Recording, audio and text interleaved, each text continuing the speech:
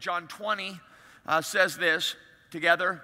Now Jesus did many other signs in the presence of the disciples, which are not written in this book.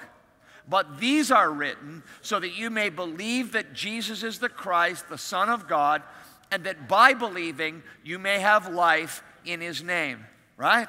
So he said all the books in all the world couldn't contain the things that Jesus said and did. So he's writing very selectively.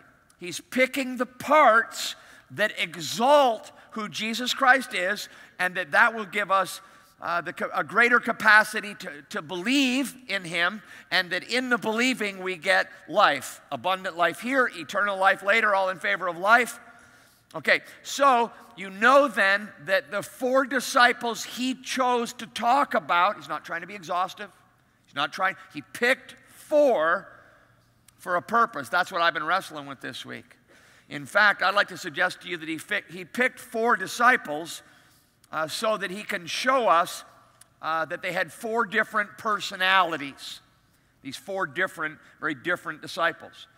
And then he's going to show that they took kind of 4 different paths to get to Jesus, and that Christ made 4 different appeals to them based on their differentness. Now, if I got to say 4 things about 4 things, just tell me, how many things am I going to be saying? 16. I think we were in the same math class. 16. All right? So how many people here like making charts? You're going to love church today, okay? Because we've got a chart here. This is like big time, okay? So let's start going through the text, and let's start with the first disciple. His name is Andrew. You'll see that in a moment. Start with me at John 1:35.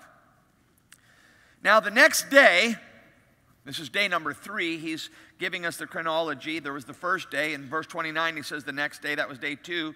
Now he says here the next day, which is day 3.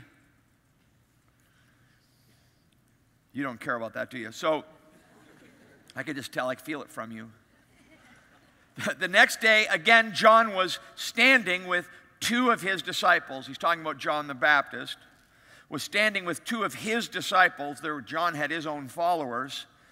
Actually, we're going to learn later in the text that verse 40 says, one of the 2 who heard John speak and followed Jesus was Andrew. So jot his name down, disciple number 1, Andrew. You say, well, who was the other one? The other one was John, the disciple, the writer of the Gospel of John. We know that from Matthew, Mark, and Luke, that the day that Andrew and Peter and so on were called, John was there too. But it's kind of amazing. He doesn't tell us, all through the book, he goes out of his way to not talk about himself. And I think that's an awesome example for every pastor, for every parent. When we're trying to point people to Jesus Christ, it needs to be not about us, but it needs to be about Christ. And so John just doesn't want to get all mixed up and telling you, oh, that's me, and I did this, and I was there that day. And he just kind of hides that.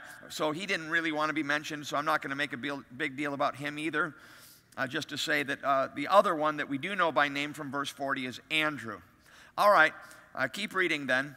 So John the Baptist was standing with 2 disciples, Andrew and the apostle John, and he looked at Jesus as he walked by and said, behold the Lamb of God. Now, last week, he said that in front of a big crowd like this. He said, behold the Lamb of God. But now he's just in a more like, think of a small group, and he just has some of his own disciples around, and Jesus came by, and he was like, it's almost more like now he's saying it privately or personally, behold the Lamb of God. However he said it, he definitely proclaimed it, because verse 37 says, the 2 disciples heard him say this, and they followed Jesus. Now you know you're a good leader when you're constantly weaning people off of their dependence upon you and pushing them over onto Jesus. Later, John is going to say, he must increase, but I must decrease. And every good leader knows, every good disciple maker knows, every good parent knows, it's ultimately not about us, but getting people off of dependence upon us and onto Jesus. So as soon as there's the Lamb of God, he trained his disciples well. They said, well, I guess we're out of here now. And they left following John the Baptist and started to follow Jesus. Now check this.